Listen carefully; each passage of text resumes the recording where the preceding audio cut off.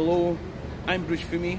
It's the 10th of February 1306 and welcome to today's episode of This Day in Scottish History. I'm in Perth, standing in front of the Magistrates Court of West Australia to bring you the news there's been a murder. Details at the moment are still sketchy.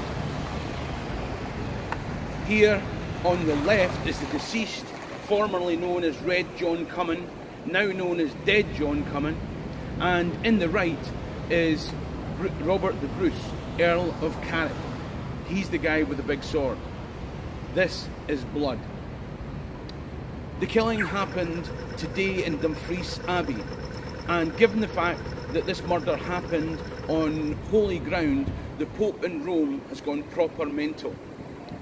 He took no time in excommunicating Robert the Bruce in a tweet issued this morning.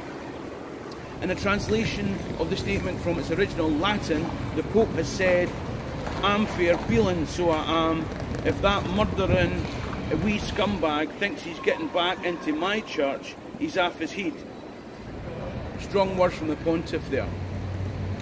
Followers of this programme will know that the Bruce family and the Comyn family have had bad blood between them since the Cummins supported John Balliol in his claim to the throne against Bruce's grandfather, also known as Robert the Bruce, in 1291.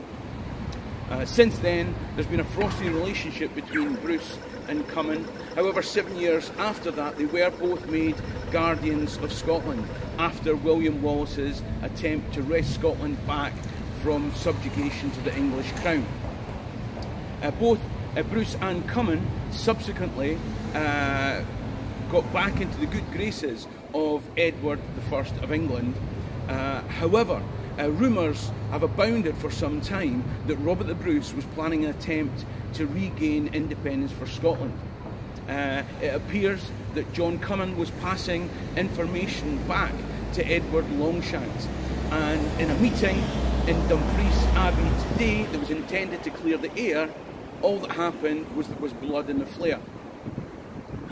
There are competing claims as to how this incident started, but it seems that an argument erupted when Robert the Bruce called John Comyn a treacherous, lying, slimy grass.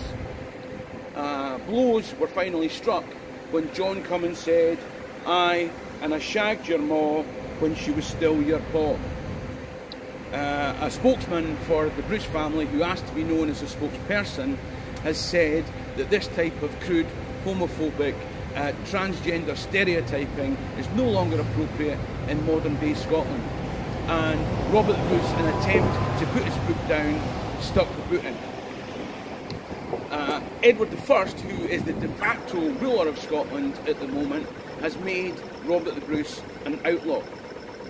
Wanted statues have been erected at Bannockburn, Stirling Castle, Edinburgh Castle and various other places around the country.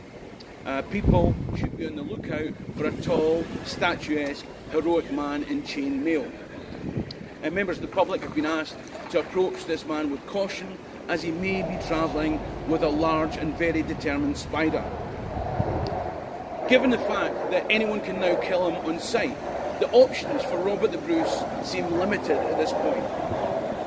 It's been speculated that he intends to set himself up as king of a newly independent Scotland, and a representative of the Bruce clan has asked people to come to their support.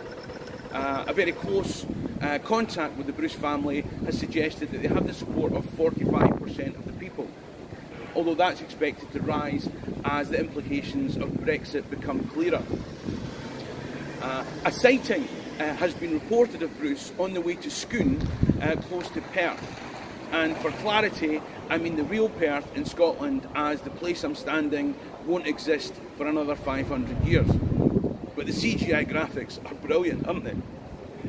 Some have claimed that a Scone inauguration is unlikely, given that in 1296, Edward Longshanks very publicly stole the stone of Scone, although some English commentators have claimed he only took a scone. It's very difficult to know what will happen from here, but right now the prospects for Robert the Bruce look very bleak. If anyone has information concerning Robert the Bruce, authorities have asked that you place that information in the comment section below. Given the urgency of this situation, we would ask that everyone share this clip as widely as possible immediately after watching. If you would like further updates on the situation, then please click the subscribe web link, which will either be above or below the screen, or the button which should appear at the top of the screen. This has been Bruce Fummey in the future, reporting on this day in Scottish history.